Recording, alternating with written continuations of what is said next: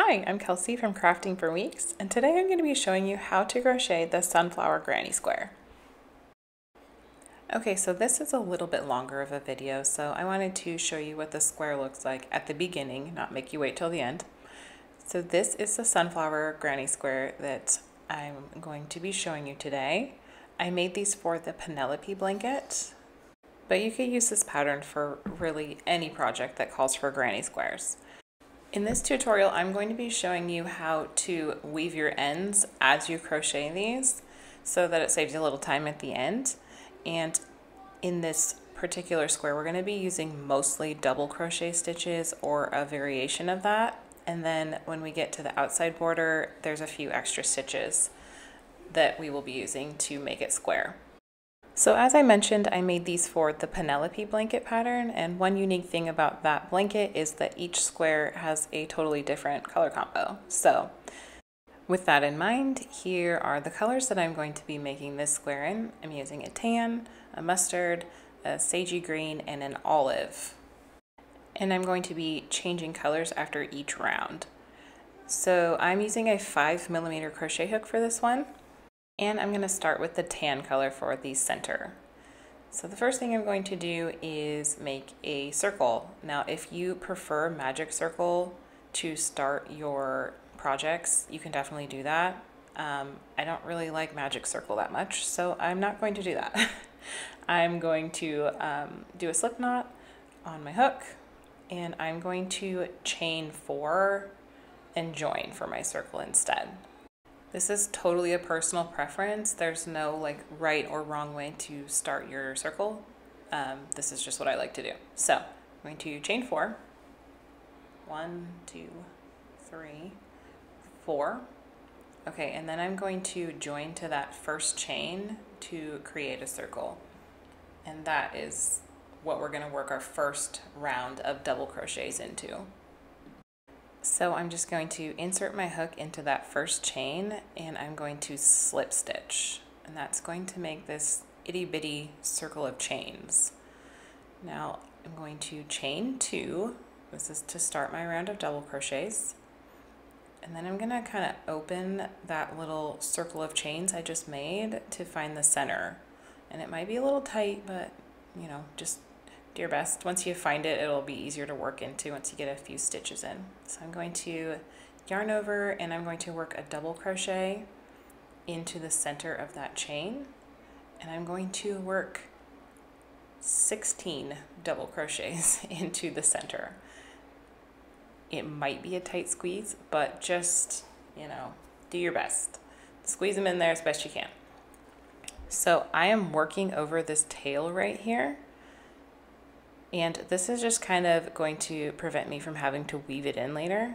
I'm going to show you how I, really secure it, because I feel like working over tails isn't enough. Tails can come loose, so I like to actually work it into a few stitches. I yarn over and I pick up both the tail and my yarn once, and then I just drop the tail and I finish my stitch. So that kind of just works it into an actual stitch so it can't come loose. And then I continue working over the tail for a few more stitches. I like to do, 2 or 3 double crochets in between. And then I'm going to actually do that again, so you'll have a chance to see it again. So I have to spread my stitches out just a little bit. I'm going to yarn over, and I'm going to pick up both the tail and my yarn, and then drop the tail. So then I'm going to yarn over, pull through 2, leaving that tail behind, yarn over, pull through.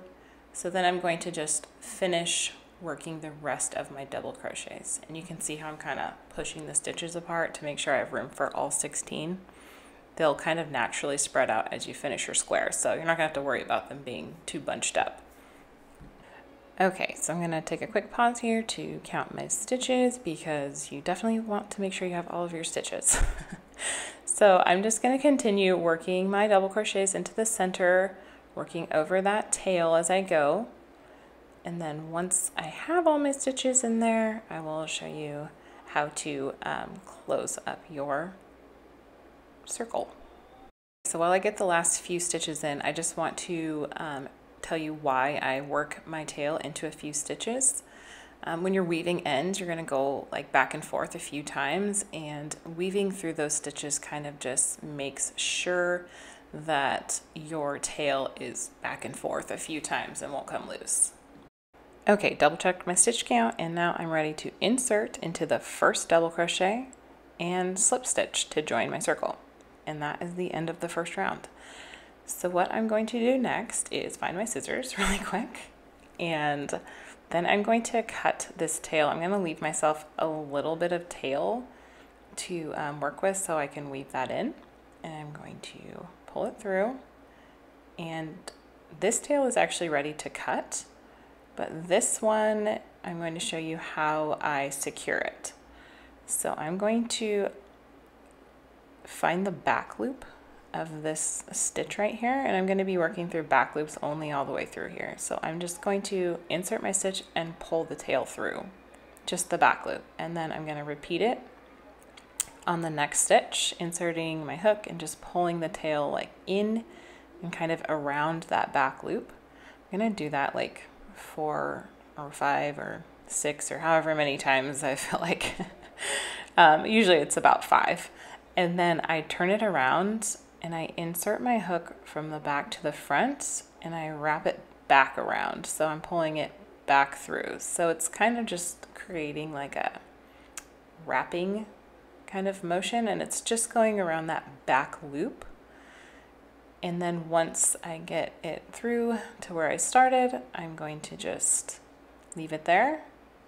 And then I am ready to work over it. So when I start my next row, I'm going to work over that tail, and it's really just going to secure it into place.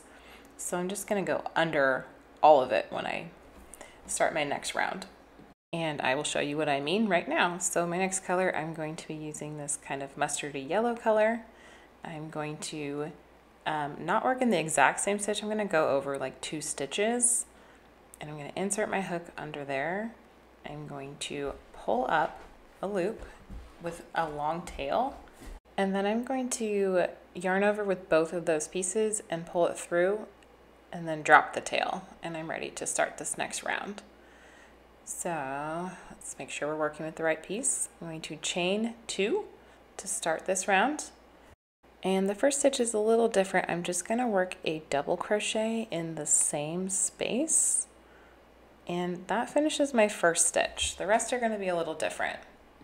Okay, so first we're going to work a chain 1. There's a chain 1 between each stitch around. We're going to be doing double crochet clusters, and again, chain 1 between each. And we're going to be working 1 cluster in each stitch, and I'm going to be working over that tail again. So the next stitch is right here. I'm going to yarn over, insert my hook, pull up a loop, and I'm going to pull through 2. And then I'm going to yarn over, insert the hook in the same space, yarn over, pull through 2. And once I'm at this point, I'm going to yarn over and pull through all 3 loops on the hook, and that completes my cluster, chain 1, and I'm ready for the next one. So I'm going to do that again, yarn over, insert my hook, and I'm going under that tail so I can work my stitch over it, and I'm going to do the same thing. Yarn over, pull through 2, again, and then pull through all 3 loops. So this one, I'm going to actually work my tail in. I'm going to do the same thing I was doing before. I'm going to pull just that tail just through the first part of the stitch and then drop it. And this is working my tail into the cluster stitch. And for the second half of the cluster, I just work it like normal. I don't want my stitch to be too bulky.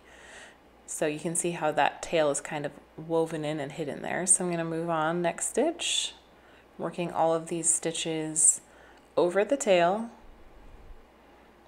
And then I'm going to chain 1, and I'm going to work this one into my stitch again. So I'm going to pick up the tail with the yarn and then drop it once it comes through once.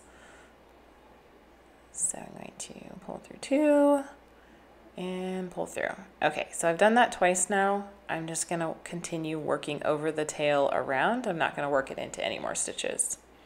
Okay, so I'm going to do a 2 double crochet cluster in each stitch, and then I'm chaining one in between. I just wanted to take a second to note that I'm doing a 2 double crochet cluster, which means I'm doing half of a double crochet twice before I close my stitch, because later on we are actually going to be working another cluster stitch with double crochets, but it's going to be a 4 double crochet cluster. So I just wanted to take a second to differentiate the two. Okay, you can see here that I've worked over my tail for quite a few stitches and it's getting short, so I just leave it out the back to trim once I'm done with this round. And as you can see, I'm getting pretty close to the end of this round, so bear with me a second and I will show you how I catch the next tail. So here is the tail that we wove back and forth from the previous round. I'm just going to actually pull that over and work a few stitches over the top of that one as well. So as it gets close, I just pull it over and work it over the, work it under the last few stitches of the round. Okay, I'll show you what that looks like here. See how it's just kind of hanging out there? It's already woven in, I just want to make sure it's extra secure, so I work my last few stitches over it. So I have just a couple more clusters here before the end of the round. Remember, 2 double crochet clusters is what I'm doing, and then chain one in between. As I'm getting close to the end, it's a good time to count your stitches. You want to make sure you have 16 clusters, and once you get towards the end where you wove in, it gets a little hard to tell where your last few stitches go. So make sure you count. Okay, so I've done my count. I have one more stitch after this, so I'm going to work my last double crochet cluster here, and then I'm going to chain one. Let's do a quick count just to be sure that we have all 16 and we're good to go. So we have our chain one and we're going to join to the space between those first 2 clusters. And that gives us a nice pretty join. So we're going to snip that, leaving about the same amount for the end. And we're going to work that same technique to weave it in. So we're going through the back loops and just pulling that tail through, and then we're gonna go through like about 5 stitches should be good. You can do more or less, it's up to you, but I just like it to feel nice and secure. So just a quick review, I'm just inserting my hook from the front to the back under the back loop, and I'm pulling my tail around that stitch. And then I flip it over and insert the hook. This time I'm working from the back of the stitch, so I'm inserting the hooks the same direction, but from the back to the front of the piece. Just pulling that tail through. So it's weaving it back and forth, and then I'm gonna work over that tail. So I'm not gonna snip it quite yet. I'm gonna start my next round, actually. So let's go ahead and get the next color going. Okay, so my next color is this pale sagey green. I'm going to go ahead and attach it this same way. I'm going to move over from my join 1 to 2 stitches so it's not in the exact same place. I'm going to insert my hook in the space between clusters, and then I'm going to pull up a loop, and then I'm going to yarn over with the tail and the working yarn and secure it. And then I'll drop the tail and I'm going to chain 1, 2. Okay. We're going to be working those 4 double crochet clusters, but the first one is just a little bit different. So we're going to yarn over, insert our hook, and we're going to pull up and pull through 2. And we're going to do that again. Pull up and pull through 2. We're going to do that 3 times just on the first one. Pull up and pull through 2. So we have 4 loops on our hook on the first stitch. That chain 2 is going to count as one of our cluster stitches, so we're going to go ahead and just do 3 on the first one. So chain 2 between, and then we're going to work into the next chain space between clusters. You don't need to actually work into the chain stitch, you can just work into the space. So yarn over, working over your tail, remember, pull up a loop, pull through 2, repeat that, yarn over, pull up a loop, yarn over, pull through 2, and we're going to do that 2 more times. We should have 5 loops on our hook when we're done. So here we go. We've done that 4 times. We have 5 loops on our hook. Yarn over and pull through all 5. and then we're going to chain 2. We're going to chain 2 between each cluster stitch. So we're going to yarn over, start our next one, and this one we're going to catch that tail again. So remember, pull it up for just the first part of the stitch and then drop it. And so we have pull through 2, we're going to yarn over and work the rest of the stitch over the tail, making sure you kind of tuck it back in there. So we're doing yarn over, pull through 2, a total of 4 times in this space. Then we're going to yarn over, pull through all the loops on the hook, chain 2. All right, let's do that again. So yarn over, insert, yarn over, pull through. We're going to do this 4 times, and then we're going to yarn over and pull through all 5 loops on the hook, and then chain 2 between.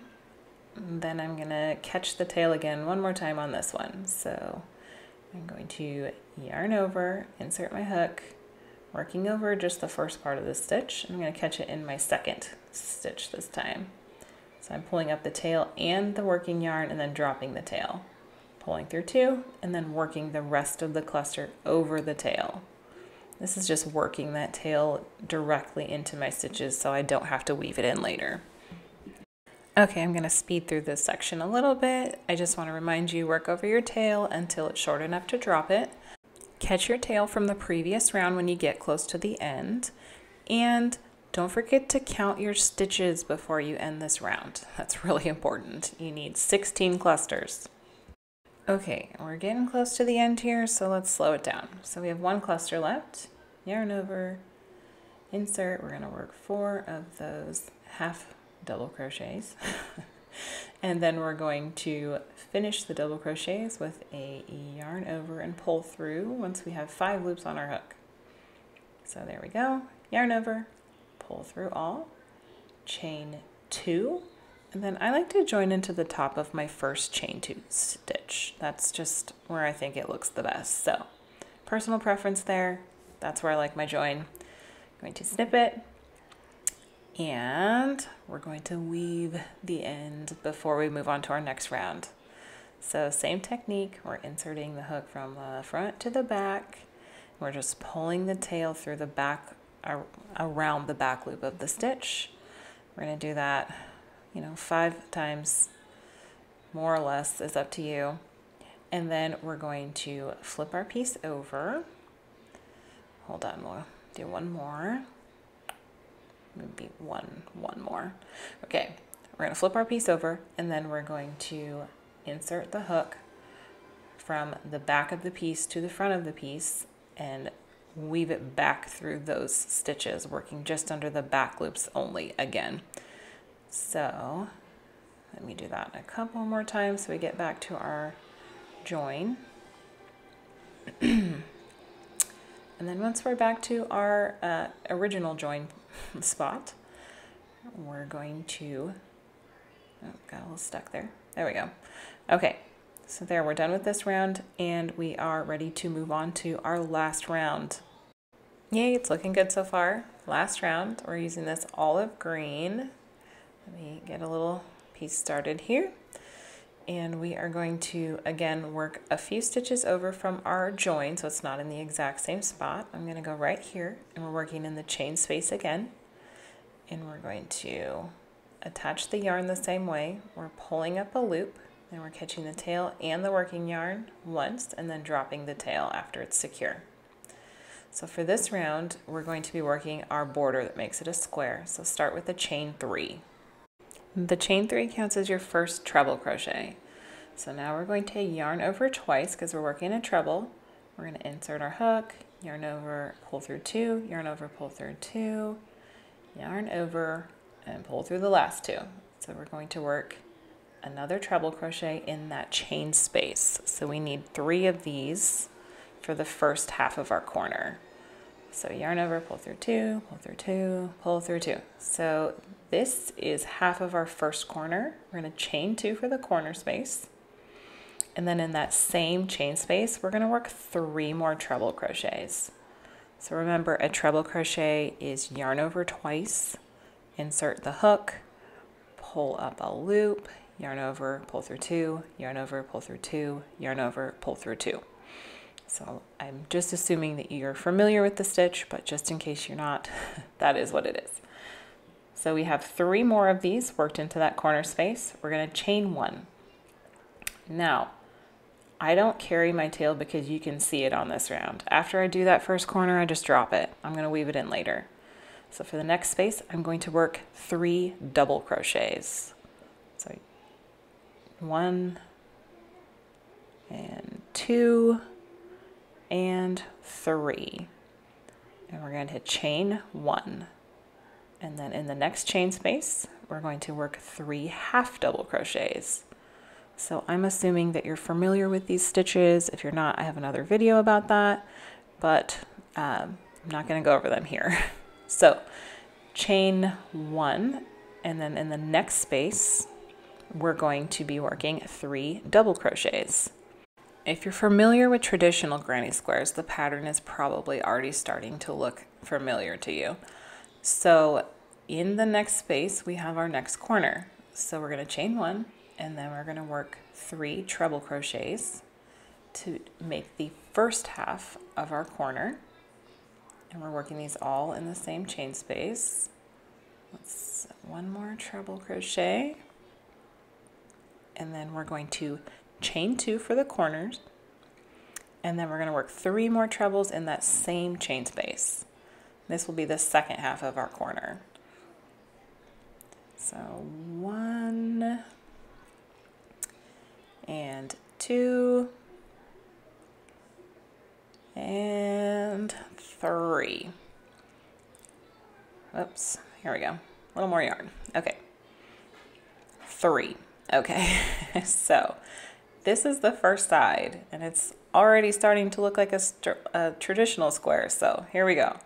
We're going to continue that pattern over the next side. So next is a chain 1 and then double crochets. 3 double crochets in the next chain space. Remember, we're chaining 1 between each little cluster of granny stitches. Half double crochets in the next chain space. And then chain 1, 3 double crochets in the following space. And finally, we are back to our next corner. So we're doing treble crochets in this one. So we're going to start that corner by working 3 treble crochets into that chain space. And as we go around this square, well, this circle, and turn it into a square, we're going to follow that pattern of treble crochets in the corner and then double, half double, double, and then the corner. So remember, chain 2, and then we're going to do 3 more treble crochets in this corner before we move on to the next side. And 1 more. Okay, so we're going to do our next side. Make sure you have your chain 1 before you start your double crochets. So we're going to 3 double crochets into the next stitch. Sorry, the next chain space, not into the stitches. So 3 double crochets. And then we're going to chain 1, 3 half double crochets. And you probably guessed it, after those, we're going to chain 1. And then we're going to work 3 double crochets. After this set of double crochets, we will be at our last full corner to work. We have 1 corner and 1 side left, so let's start this corner with 3 treble crochets. Whoops, there we go. There's 1, 2, and 3. So we're going to chain 2. Each corner should have 2 chains. And we're going to work 3 more treble crochets into that same chain space. We're getting so close to the end. I know you can just feel the anticipation. So, last treble crochet in this corner. Okay. Chain 1. I'm going to pause for a second and see where my tail's at. Okay. And I'm going to work 3 double crochets into this next chain space. Okay, 1, 2, 3, and chain 1. Next we have those half double crochets. 1, 2, and 3. Okay, I'm gonna catch that tail from the previous round on this one, and I'm just gonna work this last set of 3 double crochets over it. Remember, it's already woven in, we're just securing it for good measure. So we're doing 1, make sure, whoops, got it tangled on my stitch there. Hold on. Reverse, let's try that again. Okay, yarn over and work our last 2 double crochets. Okay, we're going to chain 1, and then I like to join to the top of my first chain 3. That's where I think it looks the best. It's personal preference. You can do it however you want. Just make sure your join looks nice. We're going to snip that end and pull it through. And we have to weave this one like traditionally. So I'm going to show you how to weave the actual end in. Okay, you're going to need a tapestry needle. You're going to, this is actually too much yarn. Just thread that onto your tapestry needle.